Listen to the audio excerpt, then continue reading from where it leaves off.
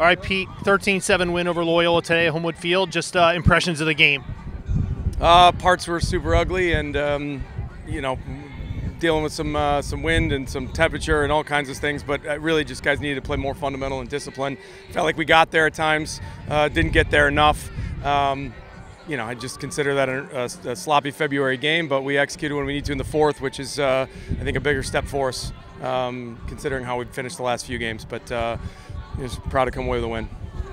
Did you see improvement from the weeks before? I think at times there were some things we did really well. I think our half-field defense was extraordinary today.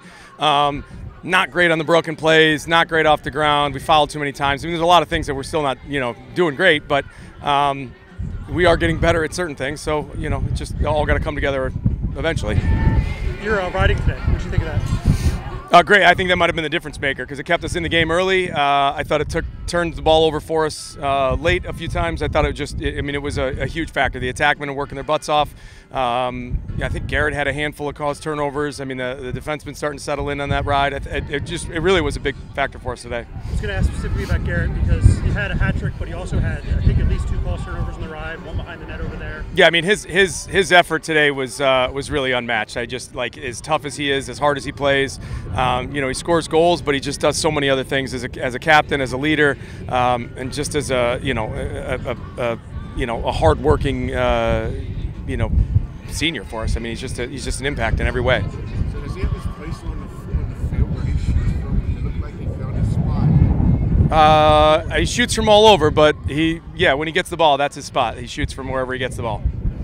A year ago, we didn't have Jacob Angelus in this game. Today, he had 7 points. We won by 6. Just talk about the impact that he has on the game for you. I think that my reaction would be that I had no idea he had 7 points. So I think that he does it quietly. He's consistent. We seem to always just kind of go back to him when we need something, and he's delivering. So it's huge.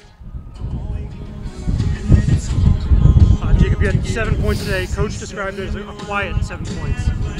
How do you react to doing it, but kind of the consistency of what you do with that, it's not a surprise? Yeah, I think I'm just doing my job on the field. I'm trying to lead this team. Being a 5th year now, I've been through it all, so just whatever I can do, playing together, playing as a team. If that means I get 7 points, then that means that. But, a lot of guys contributed, and we're happy with it. What do you think overall of your team's effort on the ride today? It was great. It was a chippy game, as everyone could have seen that. But, it's a rivalry. You gotta ride hard. It's going to be physical. It's going to be tough, but, it was great. You didn't play in this game last year, but you got a chance to play against Loyola today. We won by 6. You had a hand in 7 points, 7 goals. What does it mean to you to finally get back on the field here against Loyola and make an impact like that?